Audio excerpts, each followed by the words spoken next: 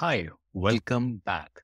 So in today's video, I'm going to explore yet another new feature of Open Web UI and interacting with my most favorite model till date, which is Llama 3, because it helps me interact with the model locally. The inference is fast, no data leaves the system. I can run it anywhere, even if I don't have an internet connection. So what is the feature? The feature is talking to the model. Now, one of the fastest ways to interact with somebody as human is to talk, because you are able to explain more than writing lots and lots of content. Now, with this feature, with the record voice feature, I will show you today how you can interact with your model without writing anything.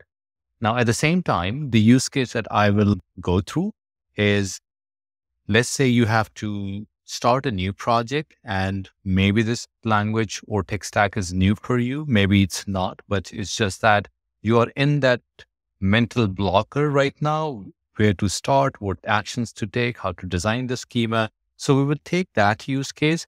So instead of writing our thought process as text, we are going to talk out loud and let the Llama model help us getting out of that mental block and take some actions.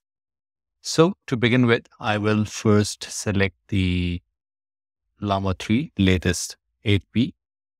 Now, if you don't know how this setup is working, there is a video that I have done in the past, and the link should be somewhere in the description or somewhere in the playlist. So make sure to check it out. But I've selected the Llama 3 model. I'm using Open Web UI on my local host. And now I'm going to start with the use case. The first thing I need to do is to allow the microphone usage. All right, so my use case is that I'm using Node and TypeScript, and I want to create library of things in books in this case. So create database model using MongoDB to represent books. So as you can see, whatever I said, it was transcribed into text, and now I can send this to Llama. Interesting. So it understood that we are using Node.js and TypeScript, and it understood that we are using Mongo database, and it said we need to have the book model, the library interface, and it says that we will need some functions to get books, all the books, single book, add a single book, update a book, or remove a book. And it's using the MongoDB adapter to interact with the database. It created the TypeScript interface for that book. It implemented the class. So it's pretty detailed and giving us these code that we can use to get started. It even implemented the adapter and implemented all of these things. That's pretty fantastic. It's a good head start. Now, one thing that when you are either adapting a code or writing a new one, is important to write test. So let's ask Llama in this case, to write test for it. Okay, this is a great start. Can you please help me write some tests so that I make sure that I'm not introducing any bugs in the system? Interesting. So transcribed correctly. Let's send it out.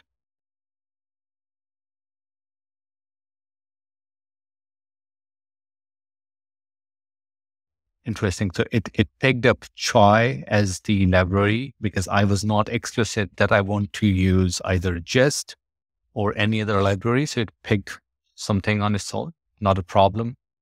And then it started with the describe as a test suite, and then the specific test cases.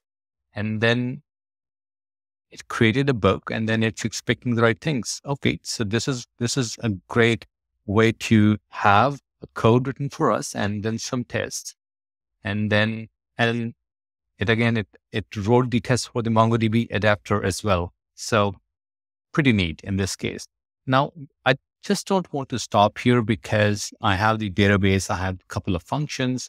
My next step is to create the APIs so that or any third-party developer can come in and they can create books on my platform. So let's ask Llama about it.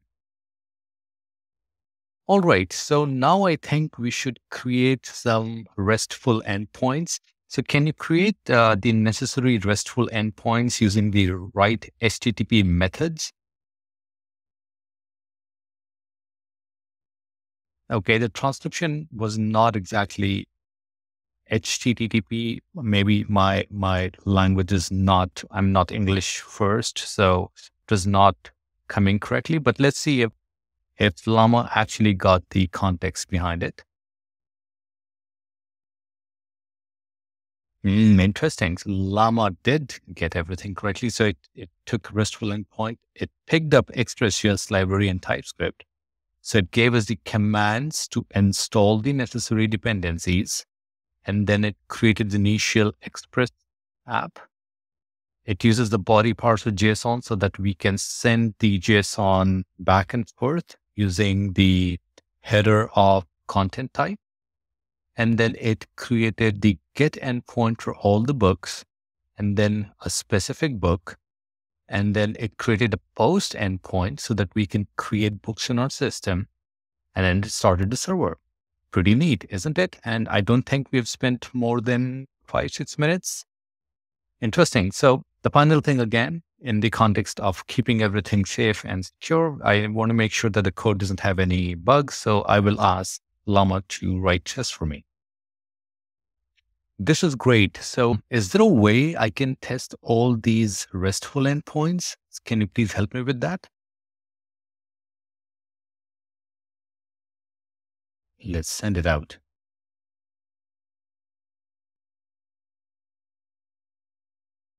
Okay. Supertest is one of the very well-known libraries in Node.js ecosystem. So it knows about it. That's pretty amazing. And then it created the test suite app, and then it started to send the request to the endpoints and started connecting and asserting all the information. So this is a great start. And as you can see, I'm only talking at this point in time. And that was the point I wanted to make. You can be talking about the next spaceship project that you're talking, and you have no idea where to start from. And right now, what I'm demonstrating is just by talking out loud, there is somebody listening to me. And this listening to me is not far away. It's just sitting right here on my system. And it's helping me out in getting the mental clarity by not just throwing a bunch of text, but extremely hyper-focused code that I can just copy and paste and start writing it.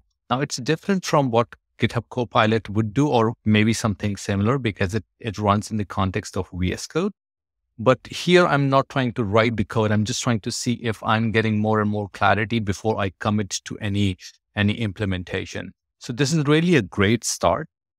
And I hope that this gave you some idea on how you can get started. You don't necessarily have to type. You can just keep talking, and you don't need any internet connection. You can go out in the park, take a sip of coffee, and then just start talking to the LLM. And then you can get some clarity, and then you go somewhere else. Maybe while you're waiting for your train station coming back home, you can do all of this together. So I hope that this was useful. I hope that this will I would not say make your life easier, but maybe it will help you in making your process better and improve your daily life in not only the coding tasks that you do, but something else rather. So I really enjoyed talking to Llama in this case, and I hope that you would try out and do the same. And if you do, just write down a comment sharing what other use cases did you try. Maybe that would help me in my own journey of learning and doing things. And if there are any new things that you would like me to try out, or any other library that you want me to review, write down a comment and let me know what exactly you're looking for, and be happy to create a video for that. All right, sounds good. Thank you very much for your time today, and I will see you again.